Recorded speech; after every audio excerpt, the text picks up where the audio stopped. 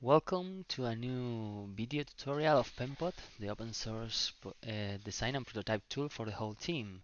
So today we are talking about color, how to manage library colors in Penpot. So here we have a file which is a Sarah library, as you can see here, and I have already saved a few colors that I am using in my design.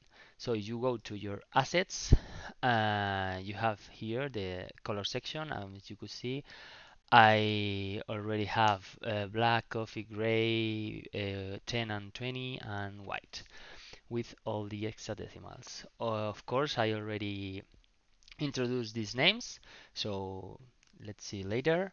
But now I'm going to show you how to apply the color. So for example, if I select one shape, you could do in several ways. For example, clicking here, you are applying the color you have selected.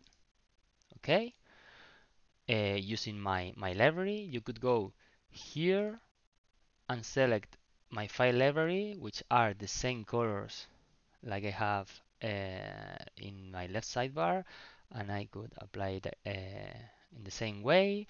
And if I need the sidebars for other stuff like prototype or whatever, I have my color palette here, which I could select my file library, which I could see all the colors that I already using, and by clicking I apply it in the same way. So, but how I can save a new color? So it's easy. I select the color. I'm going, for example, for a blue, and in my file library I have the plus button.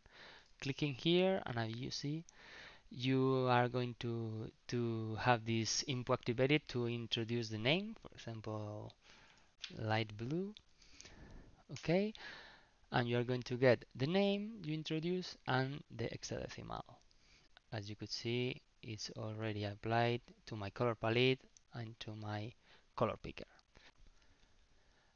I could use gradients and save it, save the gradients styles to my color palette.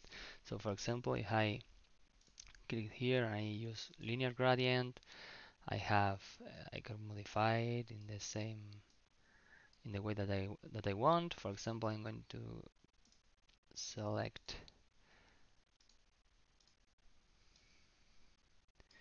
this gradient, for example, and I'm going to save it.